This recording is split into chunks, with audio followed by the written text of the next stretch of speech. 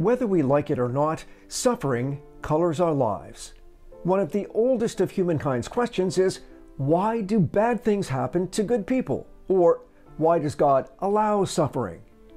The usual answers to that question involve lots of faulty assumptions, like, well, there is no God, or if there is, He just doesn't care. Or we assume, as we saw in our look at reaping and sowing, that if we're good people, we deserve good, and if we're bad, we should get what's coming to us.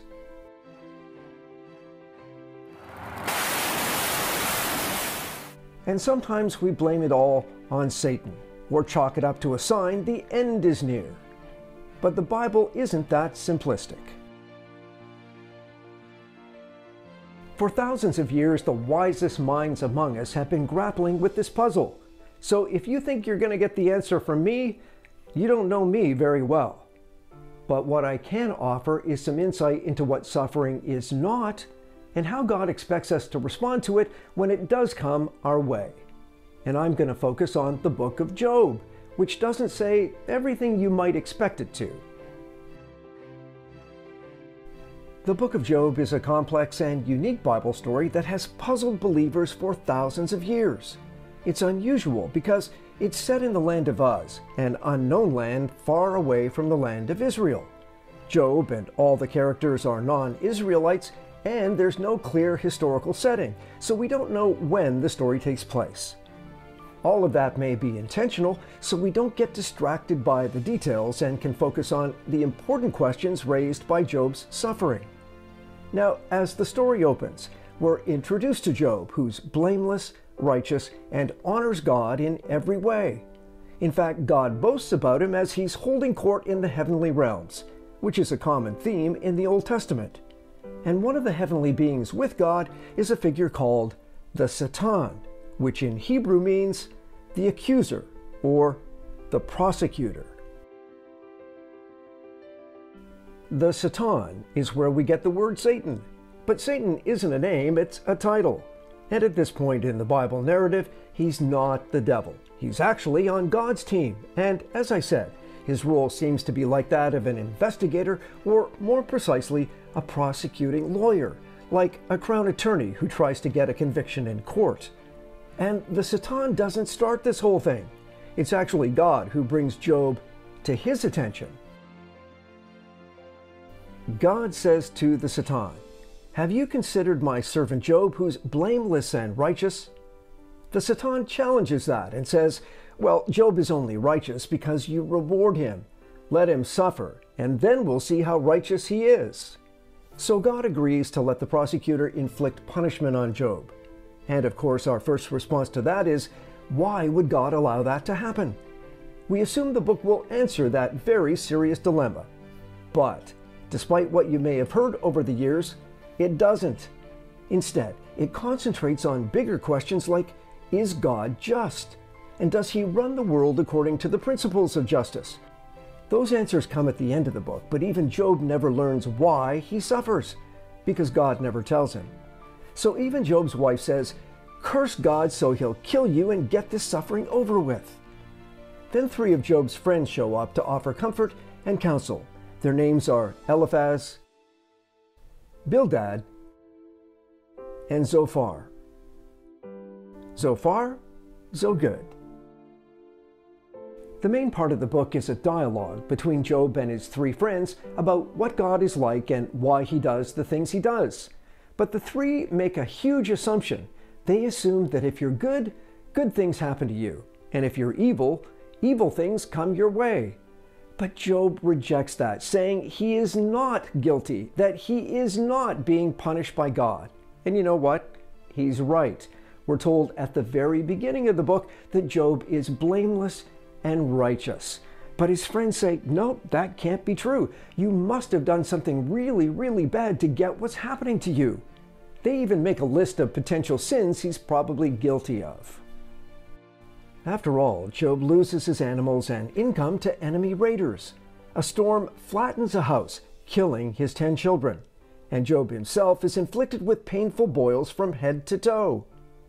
In the beginning, he finds a level of acceptance. I came naked from my mother's womb, and I'll be naked when I leave, he says. The Lord gave me what I had, and the Lord has taken it away. Praise the name of the Lord. Should we accept only good things from the hand of God and never anything bad? So in all of this, the Bible says, Job said nothing wrong. But he's like us, and over time, discouragement and despair set in. And rightfully so. Remember, he doesn't deserve any of this. So Job's protest while he's on this emotional roller coaster is that he used to think God was just, but now he asks, why has God denied me justice and made my life bitter? God attacks me, tears me up in anger, and gnashes his teeth at me. Job even widens it out, saying he destroys the blameless and the wicked. He mocks the despair of the innocent. So Job makes one last statement asserting his innocence, then demands God explain himself. I sign my defense, he says. Let the Almighty answer me. Notice again the echoes of a law trial. In fact, at one point, Job says, God is not a mortal like me, so I can't argue with him or take him to trial. If only there was a mediator between us, someone who could bring us together. The mediator could make God stop beating me, and I would no longer live in terror of his punishment. Then I could speak to him without fear, but I can't do that in my own strength. And then a guy named Elihu shows up. He's no mediator, but he does have a more sophisticated understanding of suffering. He says, perhaps it's not a punishment for sin past or present. Maybe God uses suffering to warn us away from sin in future or to build our character. And there are hints of that elsewhere in the scriptures. We can rejoice when we run into problems and trials, for we know they help us develop endurance. And endurance develops strong character, and character strengthens our confident hope of salvation. And that hope won't lead to disappointment, for we know how dearly God loves us because he's given us the Holy Spirit to fill our hearts with his love.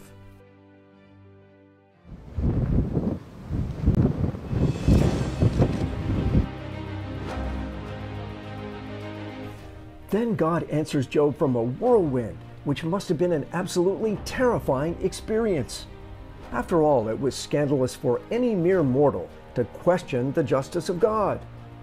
The Lord asks, who is this that questions my wisdom with such ignorant words? Brace yourself, because I have some questions for you, and you're going to answer them. Where were you when I laid the foundations of the earth? Tell me if you know so much. Who determined its dimensions and stretched out the surveying line? What supports its foundations, and who laid its cornerstone as the morning stars sang together and all the angels shouted for joy? Who kept the sea inside its boundaries as it burst from the womb, and as I clothed it with clouds and wrapped it in deep darkness? For I locked it behind barred gates, limiting its shores. I said, this far and no further will you go. Here your proud waves must stop. Have you ever commanded the morning to appear and caused the dawn to rise in the east? Have you made light spread to the ends of the earth to bring an end to the night? As the light approaches, the earth takes shape like clay pressed beneath a seal. It's robed in brilliant colors. Have you explored the springs from where the seas come? Have you explored their depths?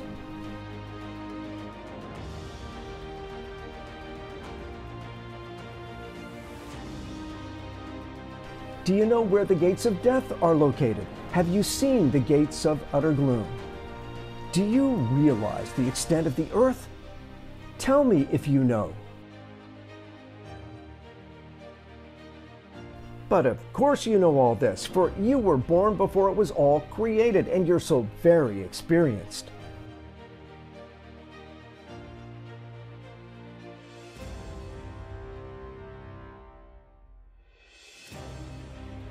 Have you visited the storehouses of the snow or seen the storehouses of hail? Who created a channel for the torrents of rain and laid out a path for the lightning? Who sends rain to satisfy the parched ground and make the tender grass spring up? Can you direct the movement of the stars? Can you direct the constellations through the seasons? Do you know the laws of the universe? Can you use them to regulate the earth?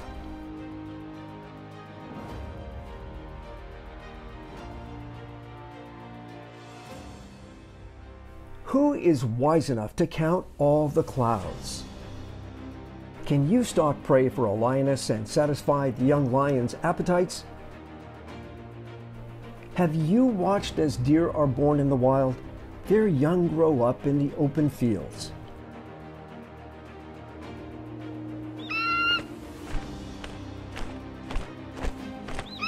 Is it at your command that the eagle rises to the heights to make its nest?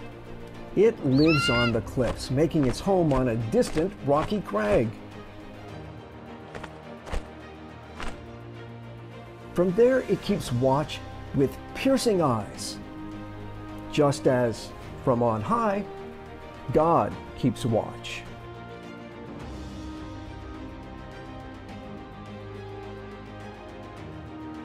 That scolding must have been absolutely withering, but God does not put Job in his place. Instead, he puts Job in God's place so that at least momentarily he can see how complicated and complex it is to run the universe with the principles of justice. He wants this man to see that there is so much that he doesn't know or comprehend. The universe is a vast and complex thing, and God has his eye on all of it as he orders and sustains life. But Job has only a speck of perspective based on his microscopic life experience. So what looks like injustice from Job's point of view needs to be seen in a much wider context that he can't hope to understand. In other words, Job's in no position to accuse God of anything.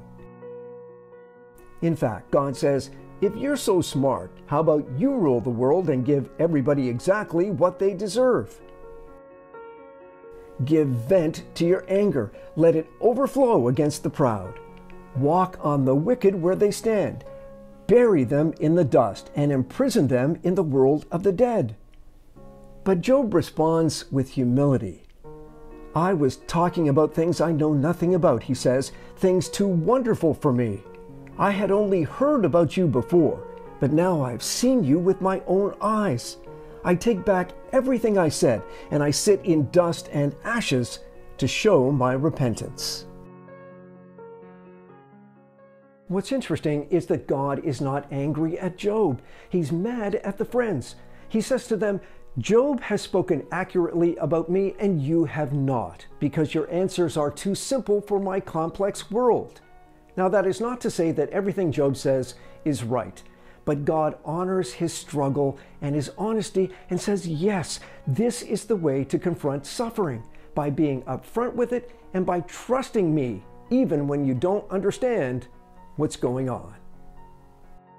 As the story wraps up, God restores to Job everything he lost during his suffering: his health, his wealth, his reputation, and his children. In fact, God gives him double what he had in the beginning, not as a reward for passing some test as we tend to think, but simply as a gift to show Job his love. So the story of Job is not meant to have an answer to why bad things happen to good people. Instead, it invites us to trust God's wisdom when we encounter suffering, instead of trying to figure out the reasons behind it.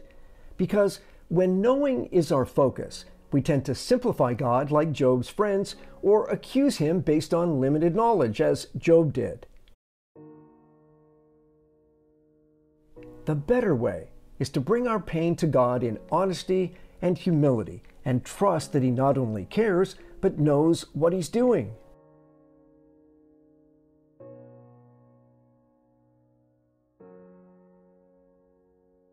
And there are some other lessons to recap. First, suffering is not always because of sin. Yes, the Bible says we can suffer the consequences of sin and that God sometimes disciplines us like any loving father.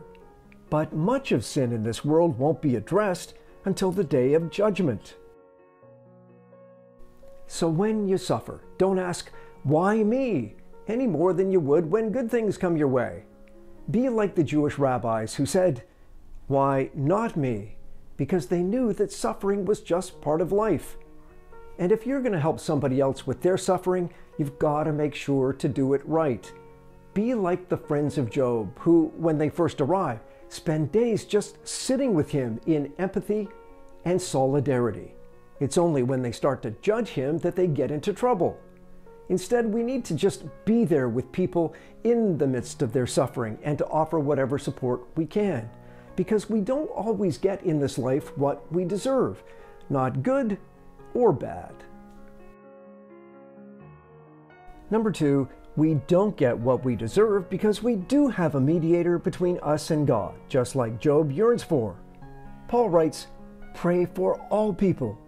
This is good and pleases God our Savior, who wants everyone to be saved and understand the truth. For there is one God and one mediator who can reconcile God and humanity, Christ Jesus.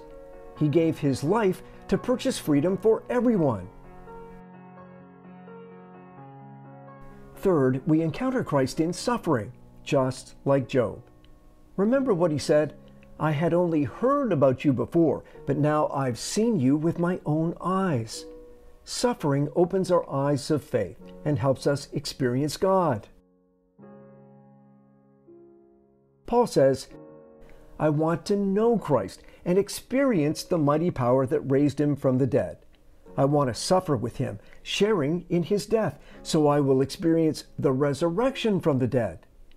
Forgetting the past and looking forward to what lies ahead, I press on to receive the heavenly prize for which God is calling us." Suffering has an amazing capacity to show us what's important and what's not.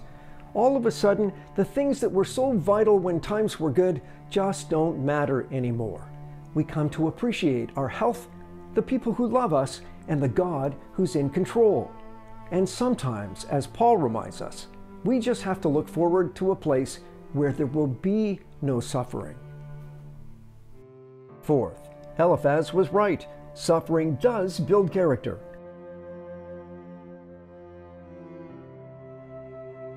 When trouble arises, see it as an opportunity for great joy, says James. For when your faith is tested, your endurance can grow. So let it, and when it's fully developed, you'll be mature and complete. God blesses those who endure testing and temptation. They'll receive the crown of life which God has promised to those who love him.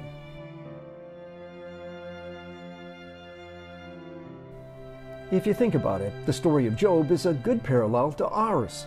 All of us suffer to some degree. There's pain, loss, and sorrow. But like Job's new relationship with God, our reliance on him eventually brings renewal and restoration in heaven, with much more than we ever lost. In the meantime, we should be more grateful when we don't suffer, and we should take better care of the good things around us, including the creation God speaks so lovingly of when he challenges Job. And we should show greater empathy to those in the fires of adversity. Love each other with genuine affection, says Romans 12. Be patient in trouble and keep on praying. When God's people are in need, be ready to help them. Be happy with those who are happy and weep with those who weep.